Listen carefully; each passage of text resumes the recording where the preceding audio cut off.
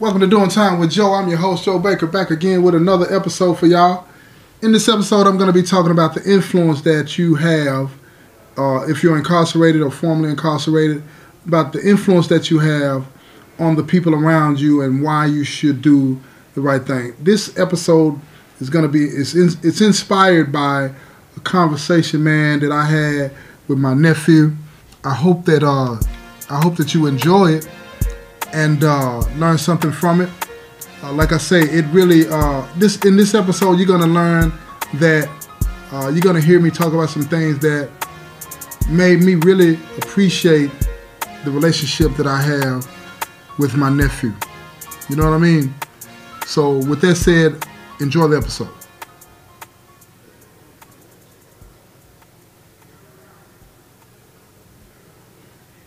Yeah, y'all know what time it is, man. In this episode, I want to share with you something that's very personal, but I'm not going to get too personal about it because I don't want to violate my nephew's trust in me. But my nephew, he was struggling, going through some things, man, you know, about his mom's moving on. She's in a relationship with someone other than his father.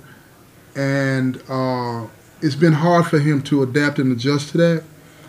And I had told my sister that I wanted to talk to him about that. And, you know, during our conversation, man, he confided in me that it was hard for him to adapt to that, you know, and that he wanted his moms to be happy. But for so long, it had just been him and her. And he didn't know how to adapt and adjust to this new person being in the equation, and it also made him feel some kind of way because he still loves his father. And I can imagine how hard that is for my nephew. He has this sense of loyalty to his father, and he loves his mother. And in his mind, in his young mind, this new man involved in the relationship with his mom, my sister, is a disrupting factor. And he confided in me some things that really made me understand how influential I am in his life. Now you got to keep in mind, I've been locked up my nephew's entire life. The first time I held him as a baby was in prison. Right? I've watched my nephew grow up to become a strong, talented, athletic, very intelligent teenager. He's 14 now.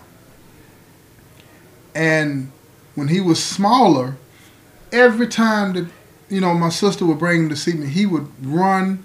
When he saw me, he would run and jump into my arms and just squeeze me real tight. Hey, Uncle Joe. I love you, Uncle Joe. You know, and it would just make me feel 10 feet tall. And as he got taller, he would still try to do it, but it was awkward because he was so tall. I was like, man, you ain't going to be able to keep jumping. You know what I'm saying? We just going to have to dap it up. He's like, all right. But it was like, I mean something to him. I mean something to him, and he means the world to me. And a lot of times, man, I hear guys in here give the wrong advice to the people that they love. I did it. I got to be honest with y'all. If you've been listening to my show, you know I gave the wrong advice to both of my sons. And both of my sons ended up in prison with me.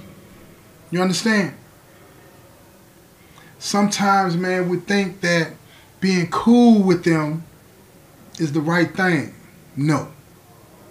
It's not about being cool with them, y'all. It's about being honest with them.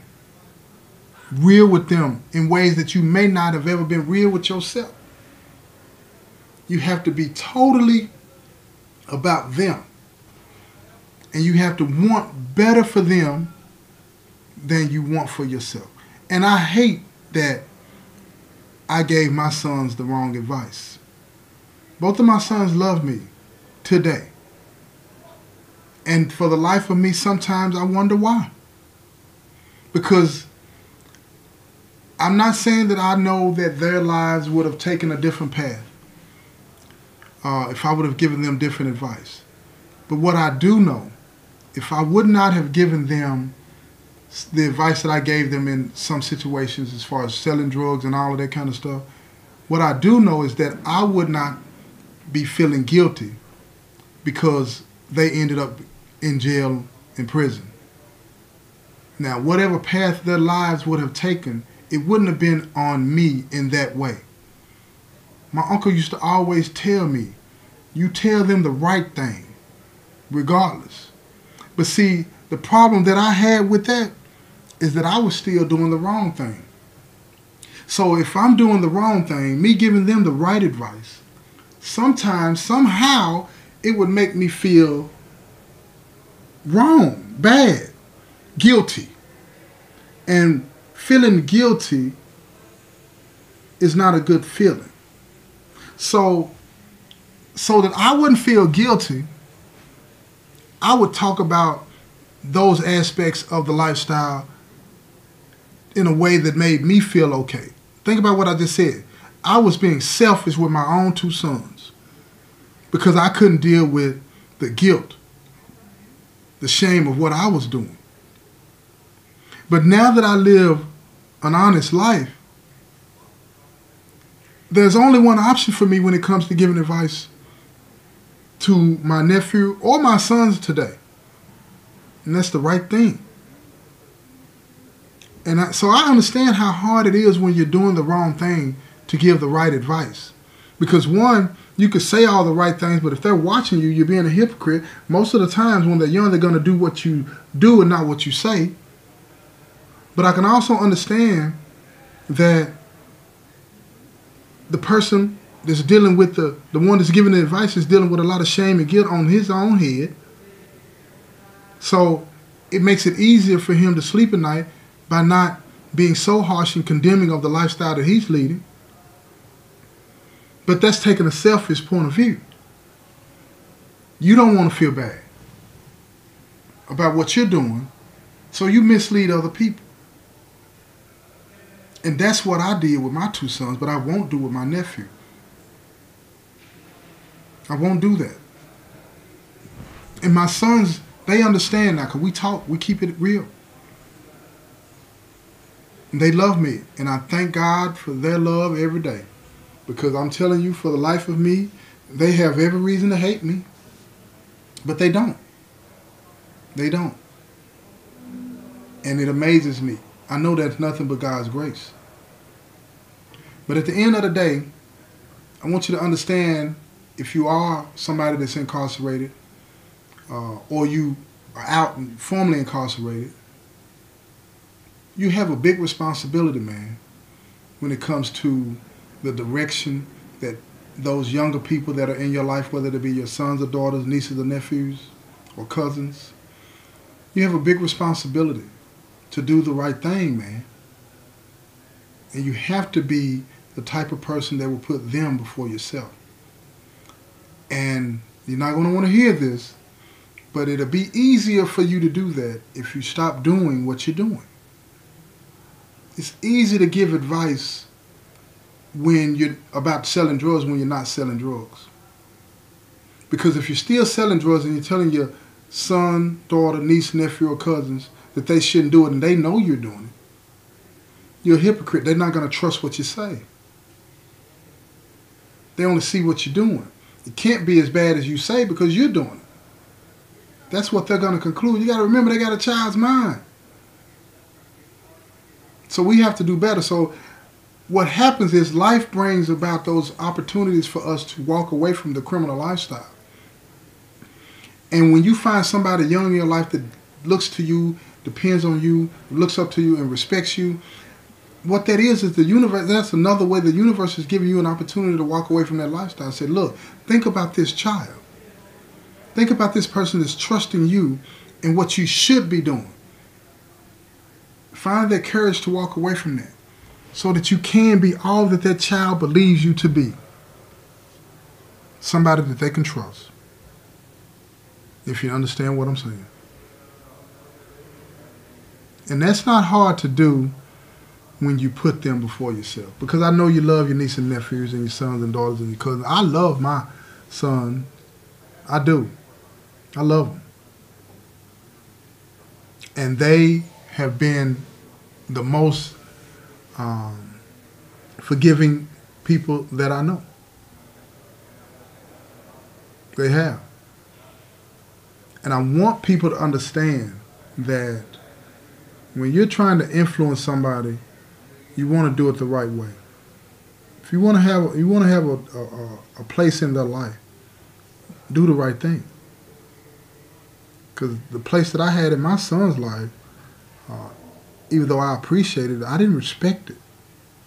But I'm going to respect it when it comes to my nephew. I'm going to respect it. Because I'm going to tell him the right thing, even though sometimes it makes me feel uncomfortable because it reminds me of what I used to do and the way that I used to think, which was treacherous. Y'all know what I'm saying. You've been listening to some of my stories. Treacherous, just downright wrong.